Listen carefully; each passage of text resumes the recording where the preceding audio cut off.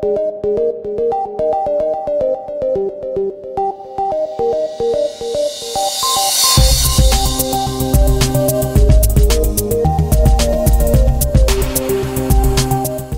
everybody, welcome back to N90X, NetScaler Training to the extreme. In this episode, we're going to do some simple load balancing. We're going to start simple and gradually get more complicated. So let's get started. Okay, here I've got my Zen Center console. I've got my virtual NetScaler running right here. And we have 3 servers that we want to load balance. They all have the same content on them. Let's get into our GUI for the NetScaler. First thing we need to do is go into load balancing. Notice these blue exclamation marks. They let you know that the feature is not enabled. It's a great reminder. What we can also do is right click on that feature. This dialog will pop up and I can say enable load balancing features. Click on the load balancing folder. And for the sake of simplicity, to show you how easy it is, let's run the load balancing wizard under the getting started introduction. Just click next. Now we need to create our services, and the service actually is what's monitoring the back end. So let's create a service red. I need to create a new, let's call it red.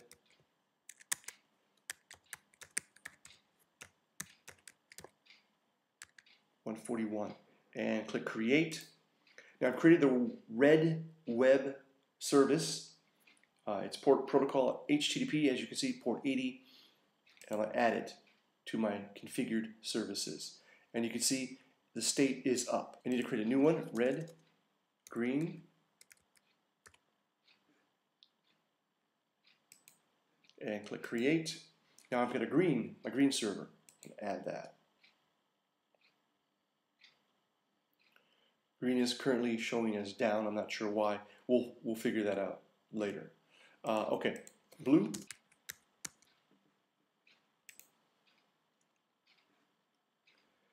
And add that to the pool. Okay, let's click next. And now I need to add a virtual server. The virtual server is the public endpoint that users are going to come to. This is where DNS is going to resolve to. This IP address. So I'm going to call it my VIP load balance. And click next. And finish. Exit the wizard. Okay. Configuration summary. I've got 1 load balancing virtual server, 3 services. That's what we just created. So that's a good quick review. Should be up. And oh, here we go. In the last wizard, it shows you available services and configured services, and I didn't activate them. Let's go ahead and activate the services that we want as part of this load balancing. So now my VIP is listed as up because at least one of my services is responding. Take a look at these services. I realize why this green server is not coming up. It's the wrong IP address. So it's an example for troubleshooting. What I need to do is delete this service and replace it with the appropriate one. So remove it. I'll remove this service. It's gone. And the green server, also remove it. So now that I've deleted the improperly created service and the server, I'll create a new server called green 142. I've got it correct this time. Create the server. Okay. Go to my services, add a new service, select the appropriate server, which is the green one. TCP default. Okay, looks good. Edit the server. Okay, now we've got 3 services up. So now I've got all my services up. I need to go back to my virtual server and add green into the mix. Okay, so now I have red, blue, and green being load balanced by this virtual IP. Click OK. And let's go to our public endpoint, 144, refresh. Red, blue, green, red, blue, green. Okay, this is exactly what we'd expect to see.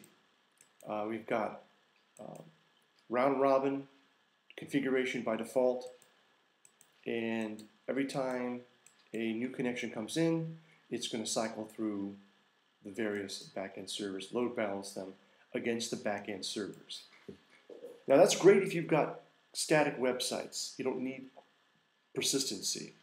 But most websites now require some sort of persistency or stickiness. When you connect to a web server, you want to stay on that web server for the duration of your connection. Okay? So how do we do that? Let's talk about persistence. Let's get that set up. So if we go back to load balancing virtual servers, double click on your virtual server, click on Method and Persistence tab, and here's your method, least connections. Least connections is the default connection, but as you can see here, the current method will be round robin. Okay, so what happens on the NetScaler is this. Regardless of what load balancing method you select, NetScaler will always use round robin initially, but let's say roughly 400 connections. What it's doing is it's identifying and sensing the actual capacity of the backend servers. When it invokes your load balancing method, it has a better idea of the capacity. I'm going to actually set this to round robin for our purpose. Now persistence, we talked about persistence, the need for persistence. If you do cookie insert and set the timeout value to 0, the NetScaler will create a small load balancing cookie for this session, and every time the client reconnects, the client will send this cookie, the NetScaler will decrypt this cookie, look at it, and know exactly which backend server you need to go to. This is the preferred method and actually best practice. As a backup persistence, for people who either do not have cookies enabled or have a browser that does not support cookies, source IP. And you can set whatever timeout you want. I'll leave it at 2 minutes for now. Click OK, and now we've set up load balancing and persistence. And let's go back to our endpoint and start refreshing. See what happens. Now, notice that I set the persistence, right, to cookie insert.